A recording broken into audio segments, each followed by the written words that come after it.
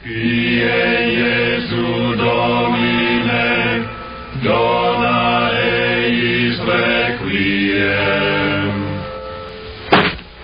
Kyrie Jesu Domine. Nope. Oh, there we go. I don't know why I was a little delayed in starting. Good morning all, and blessed Lent on this Friday after Ash Wednesday.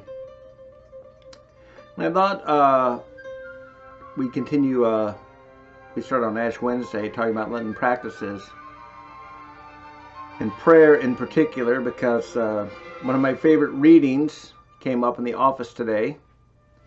I'll put the text of it underneath the Facebook post, and I'll put a link to it for the YouTube video.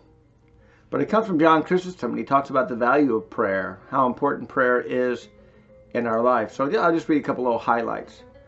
Prayer and converse with God is the supreme good. It is a partnership and union with God. As the eyes of the body are enlightened when they see light, so our spirit, when it is intent on God, is illumined by His infinite light. I do not mean the prayer of outward observance, but prayer from the heart, not confined to fixed times or periods, but continuous throughout the day and night. It's our longing for God. And so he's encouraging, this is written in the 4th century, encouraging the people that he's preaching to be people of prayer. Prayer is the light of the Spirit, true knowledge of God, mediating between God and man. The Spirit, raised up to heaven by prayer, clings to God with the utmost tenderness. Like a child crying tearfully for its mother, it craves the milk that God provides. It seeks the satisfaction of its own desires, and receives gifts outweighing the whole of nature. And of course, I've said this before, we are praying for communion with God. We are praying to understand God's will for us and carry it out. We are striving for loving obedience to a God who is exceptionally generous to us. One of our things we're trying not to do is change God. God doesn't need to change. We need to change. And to keep that clear in our understanding. A couple more little highlights. Prayer stands before God as an honored ambassador. It gives joy to the spirit, peace to the heart. I speak of prayer, not words. It is a longing for God, love too deep for words, a gift not given by man, but by God's grace. The Apostle Paul says, "We do not know how we are to pray, but the Spirit Himself pleads for us with inexpressible longings." And his final little paragraph. Practice prayer from the beginning. Paint your house with the colors of modesty and humility. Make it radiant with the light of justice. Decorate it with the finest gold leaf of good deeds. Adorn it with walls and stones of faith and generosity. Crown it with the pinnacle of prayer. In this way, you will make it a perfect dwelling place for the Lord. You will be able to receive Him as in a splendid palace.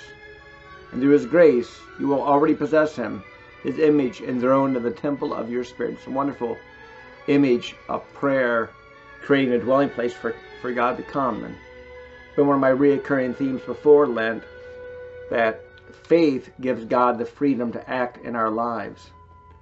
And prayer creates a place of meeting with God. God is always with us, whether we're praying or not.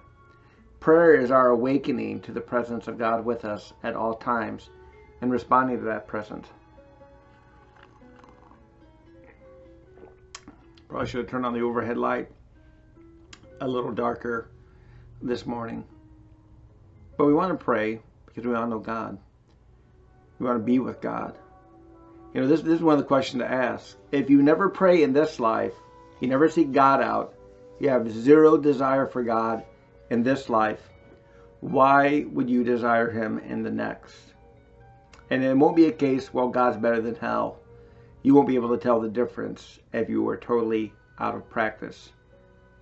And that's why we want to pray, because we want to awaken to this mysterious God who's called us into being, called us into discipleship, and has called us to be a vessel of the Holy Spirit. That the Holy Trinity is waiting to dwell in us and affect all those things in our life. Make us a beloved son or daughter. Strengthen us for the work of discipleship. And then be amazed at the subtle promptings of the Holy Spirit. Those are the things that God is waiting to effect in us. We want to pray and be converted. So anyway, Blessed Friday. We have a Fish Fry tonight, so plug for that. If you're in the realm of New Meli, starting at 4:30 and going to 7 o'clock, I believe, or 6, maybe 6:30. I have to check on that. Anyway, Blessed Friday, all.